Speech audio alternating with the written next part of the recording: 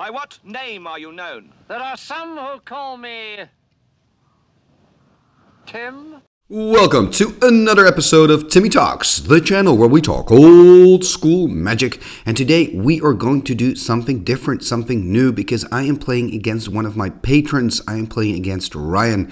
Now, if you'd like to know more about my Patreon page, you can click on the info card that's appearing right now and you can check out my Patreon.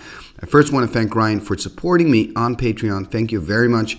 And the way this works is my patrons, they get to choose a rule set, and then we're just going to play against each other, and he has chosen Atlantic rules.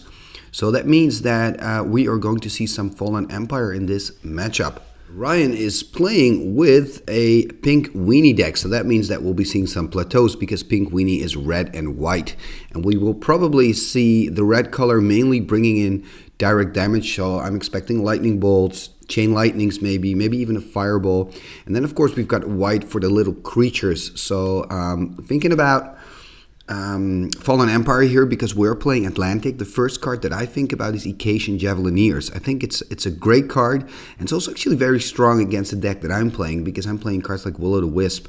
So the Icasian Javelineers can be very annoying against those cards. And I know what you're thinking, but Will-O-the-Wisp has regeneration, yeah, of course, but you need to have the black mana available to even, if you're regenerating it in combat and then post combat, you have to be able to regenerate it again because you have those pesky Javelineers. Just in general, the Javelineers, when you play with it, you notice just how good they are. Just that one damage option is always kind of there. It's always kind of this threatening thing as when you play against it. So yeah, a bit curious. We'll probably see some other Fallen Empire cards. It's going to be nice, playing some Fallen Empire magic here. I am playing with a mono black deck, and the black card that I'm playing with, obviously from Fallen Empire, is Him-to-Turak. Incredibly strong card. Maybe, I'm willing to go there. Maybe I'm overestimating it a little bit because I don't play with it that often. So we're actually going to see how good this card really is. I'm also playing with 4 sinkholes because I'm just a very mean person. So my plan to do this is just to get rid of his lands, get rid of the cards in his hand, and then hopefully later in the game play my favorite card in this deck, the Demonic Hordes. So yeah, that's basically the plan. I have to put some Timmy style in the deck, obviously, so I had to put some Demonic Hordes in there. I'm also playing with Will-O-the-Wisp because I just think it's such a flavorful and beautiful card. I'm not sure if it's the right pick here. But yeah, we'll see how it goes. So let's go to game number 1 and see how Ryan does. Game number 1, and we have Ryan sitting on the left. I'm sitting on the right with the Timmy playmat, and that's a pretty nice opening here for Ryan with that Savannah line, 2/1 vanilla creature, very strong and old school. And I'm starting with the swamp here. It looks like I have a first play as well. Dark Ritual, Evil Presence, and a Him-to-Turak. That's a pretty good start for me here. So changing that basic plane into a swamp. And I think what's going to be really difficult for me in this, with the deck that I've built, realizing it while I'm actually playing, is that land removal against a Weenie deck is usually not as efficient because you just don't need a lot of land. But still, in the early game, it can set him back. And of course, the Him is really painful. Finding that plateau here, so he has both colored mana again. Attacking here for 2, so going to 18. Playing a Javelineers, I mentioned the card in the introduction, I think it's very strong. Playing a second swamp here, tapping for 2. Will there be a Black Knight? Another Him-to-Turak. That's just brutal, losing all his cards here, but he still has his 2 creatures on the board. And remember, I also only have 2 cards in hand. I simply need a decent creature. A Black Knight could do a lot of work here in this field. Not finding another land, I am finding a sinkhole, taking care of the plateau. So that means he only has 1 swamp, and I have that strip mine there as well. So he's pretty much isolated, but on the other hand, he's still dealing damage. I'm already on 12, so I really need a decent follow-up here. Deciding not to strip because I have some cards that cost 3 mana, like the Hypnotic Spectre. And I prefer being able to play something out to kind of stop the damage already being here on 12. Let me know what you think about this play, by the way. Would you have used the strip? And there is a Mishra's Factory, so that's at least a nice target for the strip mine as well. But let's first see what Ryan's going to do. Is he just going to attack? I think that's a good decision here, attacking with the Savannah Lines. He has one card in hand, so I really want to discard that card out of his hand. Deciding to take the damage for that reason, going to 10 here. But of course Ryan could possibly still play it in his second main phase, but maybe it's a land. And it is a land, it's a mountain, so I'm taking care of that. Using the strip mine, playing another swamp. And I think that this is a little bit of a bad play, because why use a strip mine in my turn? I could have waited for Ryan to use to turn his assembly worker into a 2-2 and then wasting mana on that. On the other hand, he does then have a colorless mana less. Attacking here again, I'm on 7, so it's kind of a weird game here for me because I've got control. That Will-O-the-Wisp can hopefully help me. Attacking again here, let's see what it is. Playing it out a Disenchant on Evil Presence, so he's got 2 planes back again. It is a bit of a weird game for me, that's what I'm trying to say, because I have control, but on the other hand, I'm on 7, and he is still dealing damage here. Nice Mox Pearl, by the way, Ryan. There's an attack here. Regenerating my Willow. Going to 6 here. I probably have to block with my Spectre, block the lines to kind of stop the bleeding. And what's in my hand? Maybe I need more mana. I wonder what's in my hand. Oh, probably an Animate Dead, because I'm asking what creatures he has. Deciding not to play the Animate Dead because I want to have enough mana to regenerate my Willow. Although, again, I'm not sure about that play. Maybe I should have just played the Animate. On the other hand, he's now playing a Strip Mine. He's able to take care of one of my lands if he wants to. Decides not to attack, which is good news for me. And there I go. Another land removal spell. That means if he taps his plane, it gets destroyed. But he can use it one more time. And I think that whole land removal tactic is just not working. I think the Hymns did great work here, but for some reason I'm not able to get ahead. Kind of a disbalance, it seems, in my deck here. Passing turn again. And I think why I'm not playing that Animate Dead, by the way, because I only have the Priest as a target, and of course he can shoot it down with his Javelineers. Attacking now with the Hippie. Losing a card, losing his Bad Moon. It's not very effective against me, of course. And now I have 2 blockers there. 2 Will-O-the-Wisps to block and 2 Swamps to regenerate them. Passing turn here. I wonder if he's playing with a Sarah. Maybe he's playing with a Sarah, 1 or 2 Sarah Angels. Let's see what he's going to do here. Another Javelineers. That means that he can, next turn, he can shoot my Hippie out of the skies. It looks like my opponent Ryan is on 14 here. I'm only on 6. Attacking with both. Probably just going to block and regenerate. Yeah, he's doing good. I'm going to swing in for 3. Yeah, so I'm going to go to 7. Alright, pass turn. And I don't play with Will-O-the-Wisps often, but I remember back in the day, everybody used to play them. And he's now using a Strip Mine on one of the swamps. But now that I'm playing with the Willow, I'm kind of understanding why people don't really like it, because a Mace just seems a bit more efficient. And I mean, you have to keep a land back to block, and that's not ideal. And I'm not drawing a lot of lands, by the way. Very light on lands.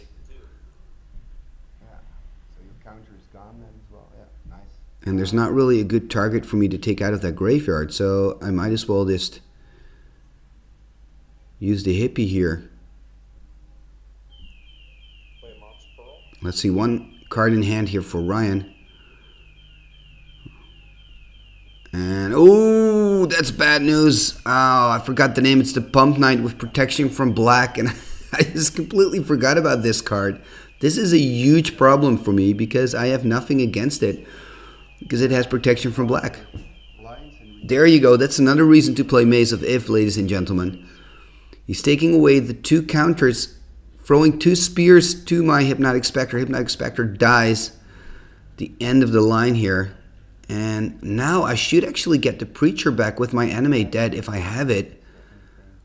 But I'm not doing it. Instead, oh, I'm playing a Demonic Hordes. That is nice.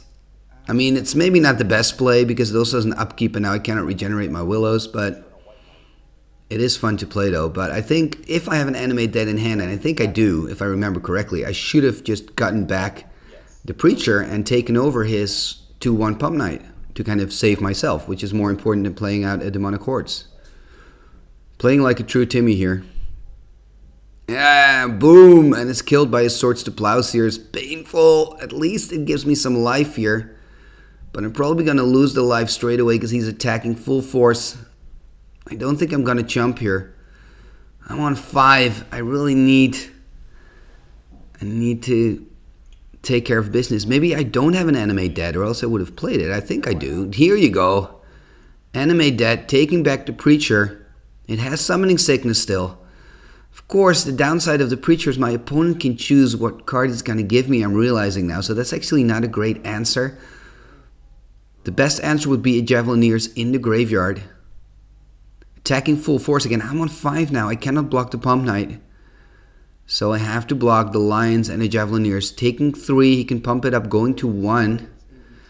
Doesn't pump it up, it seems. And there's a bolt. End of story. End of the... Oh. I probably had it in my hand the whole time, the Pestilence. On the other hand, yeah. I think playing the Demonic Hordes was really... It was a flavorful decision, but it was a bad decision.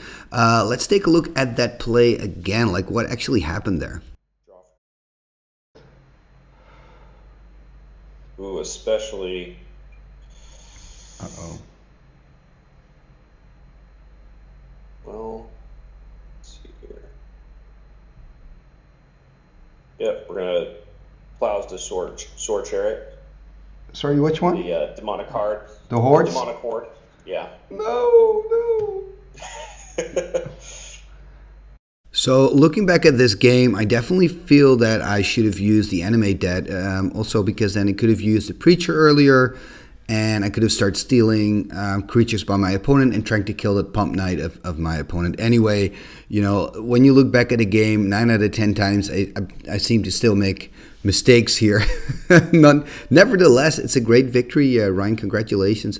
You're 1 up. And let's go to game number 2 and see if I can make it 1-1, and we need a 3rd game. Game number 2, at least I get to start here. Look at me go, a basic swamp, not as an explosive start as last turn. Here we see a plains, and there it is, the Savannah Lions again.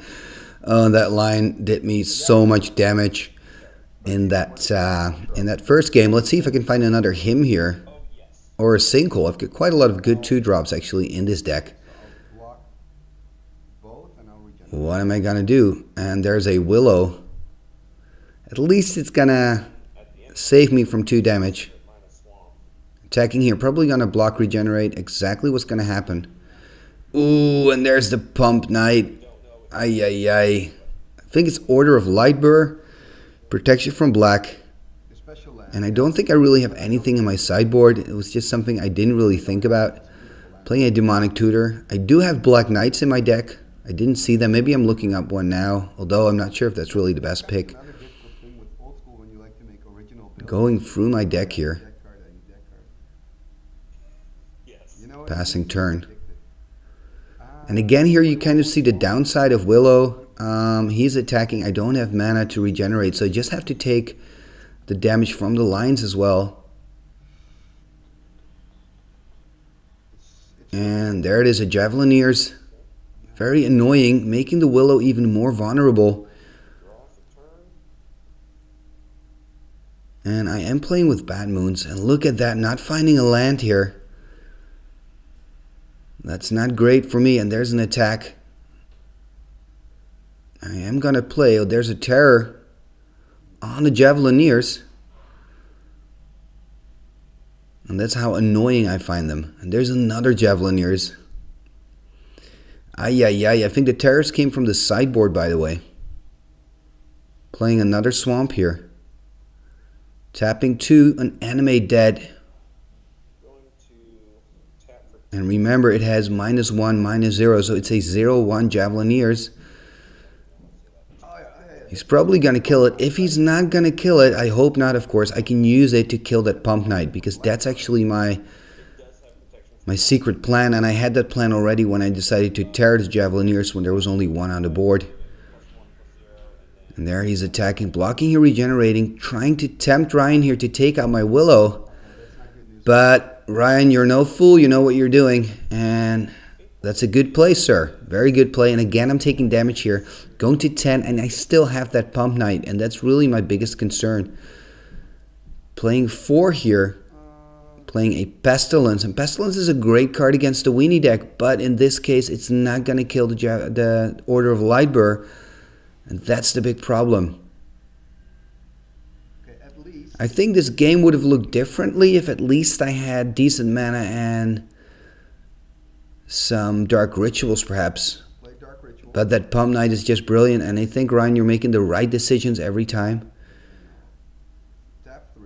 I now pay 1 to kill the other Weenies, which at least keeps me alive. Playing a Willow here, but still, it's not a solution. And remember, he's playing with red, so he's got bolts. I haven't seen chains, but he's got some direct damage. So as soon as you're in bolt range, you have to worry, and he can now bring me into bolt range. I'm on 4. Looks like he's not going to pump, so maybe he has another play that he wants to make your second main phase. Wheel of Fortune, I like your style, sir. Oh no! I'm losing my disc. How long did I have that in hand? Why didn't I just play the disc? I think because you have the Order of Light. I mean, the disc would have solved the Pump Knight problem. Okay, strange here. Anyway, have to discard it. Draw 7 new ones. It looks like this game is pretty much played, or, you know, I need to deal with that Order of Lightburr right now in this turn. Tapping 5. Playing double Dark Ritual, so 6 mana. Ooh, playing a Drain Life for 7, so at least it's going to give me some breathing space. Going up to 11 then, I believe. Yes, 11. My opponent is now on 13. So I'll just take the 6. So at least I have some time, but remember, Ryan has his hand full as well. And that probably means direct damage. He can also... Well, he cannot attack with the factory because he just played it. And he's awake now. But of course he's going to attack, going to 9 if he's not going to pump. Ooh, a White Knight, making things even more painful for me. There's nothing I can do against these creatures. I need that disc back. Playing a him, I mean, it's nice, it's cute and all, but I'm on 9 and I'm just dying again. Even after all those lives from the Drain Life. And playing, ooh, that's nice, playing a Black Knight, at least being able to hit him back. I mean, he's on 13. But I'm on 5, so it's... And, ooh, playing a Lightning Bolt there, but now I know he also has a chain in hand still. And here kind of you see the power of 2 colors. I'm playing mono black, so everything that has protection from white is a huge problem for me. He's playing with red, so he can just take care of my protection from white creatures. So that's really nice when you're playing with 2 colors. That kind of gives you that depth that you can do a bit more. You know, I'm personally a really big fan of monocolors because it's kind of, it shows what the color is about, I think, you know, but I have to be honest here. That's probably the reason why a lot of people play multiple colors. You're just more flexible. Attacking it, this is it. This is the game. I'm on 1. He just has to pump it. But, okay, deciding to chain it. Okay, Ryan, you got it, man. So, wow. Going down here 2-0 against my patron Ryan. Well done, sir. I guess we need a rematch, and I need to go back to the drawing board with my mono black deck, because I think with a few adjustments, for instance, artifact creatures or more discs, or playing out your disc when you have it in hand, I could stand a better chance. But also well played here by Ryan. So thank you, Ryan, for this game, and thank you for supporting Timmy Talks on Patreon. If you would like to support Patreon as well, you can have a look on our Patreon page, and you can see it right now. the page itself actually. So yeah, have a look, let me know what you think, and if you enjoy the show and if you want to support us, you know, consider becoming a Patreon. Let's go to the talking about patrons, let's go to the end scroll of our Patreons. What shall we do with the drunken sailor? What shall we do with the drunken sailor? What shall we do with the drunken sailor? Early in the morning, way hey and up she rises, way hey and up she rises, way hey and up she rises. Early in the morning, put him in the longboat until he's sober, put him in the longboat until he's sober, put him in the longboat until he's sober. Early in the morning, way hey and up she rises, way hey and up she rises. She rises early in the morning. Pull out the plug and wet him all over. Pull out the plug and wet him all over. Pull out the plug and wet him all over. Early in the morning. Igitus figitus sumba kazee.